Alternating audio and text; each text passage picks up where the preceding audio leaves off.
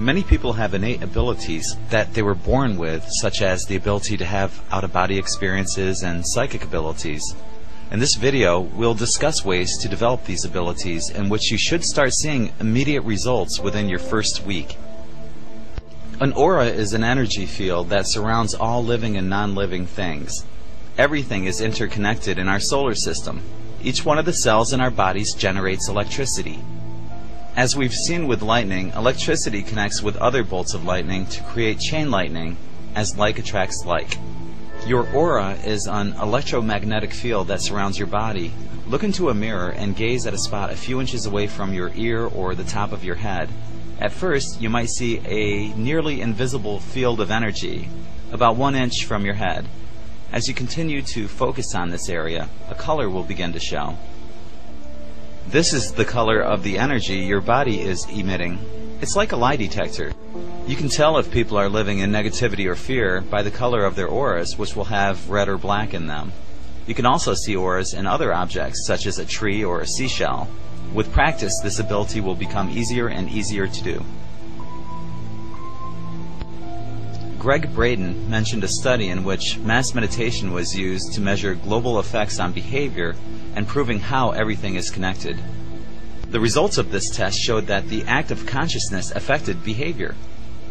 Crystals can be seen as plasmatocytes in a blood analysis.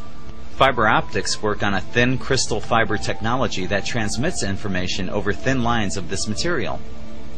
ESP can be developed in a similar way by creating visual waves of energy and transmitting these waves to another person through thought, concentration, and visualization. In theory, our thoughts create the holograms for the images which are sent from one person to another. Here's how two people can work on telepathy. Find 5 pairs of small household items. Each person will sit back to back with one set of these items in front of them. One person will pick up an item and try to send a telepathic message to the other, while the other tries to guess what that item is. The person sending the telepathic message can experiment in different ways on telepathically sending the object, such as envisioning many of the same objects in a group or associating the object with your other senses.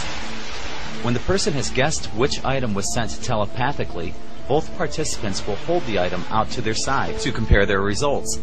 If you're using 5 items, you have a 1 in 5 chance in guessing correctly. If your results are over 20% correct, then you're beating the probability of chance. If your results are over 50%, then you're developing this ability quite well.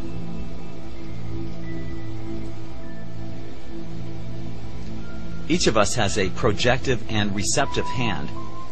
Our receptive hand is the opposite of the hand that we use the most. In other words, if you're right-handed, your receptive hand is your left hand. Every color has a vibration.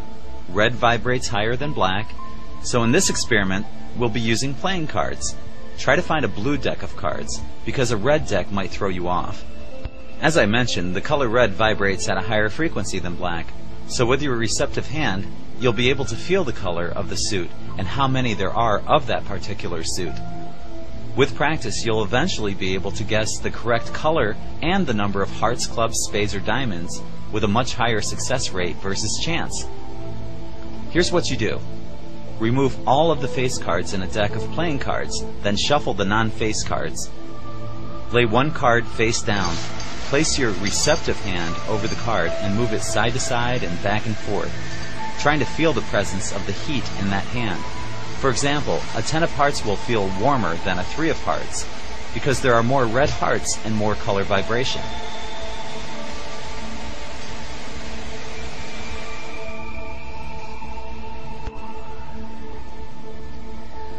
Similar to telepathy, telekinesis uses the mind to move objects. There's a plethora of information about this on YouTube, but I'll cover this briefly on this video. Telekinesis is very difficult to do and takes incredible concentration. When beginning to experiment with telekinesis, start out with small, lightweight objects. Expect to put a lot of time and effort before you begin to see results. Don't ever become frustrated if you don't receive immediate results. You have the ability to do so much more than what you've ever dreamed. Always try to push your perceived limits, and please remember, the only person who can hold you back is yourself.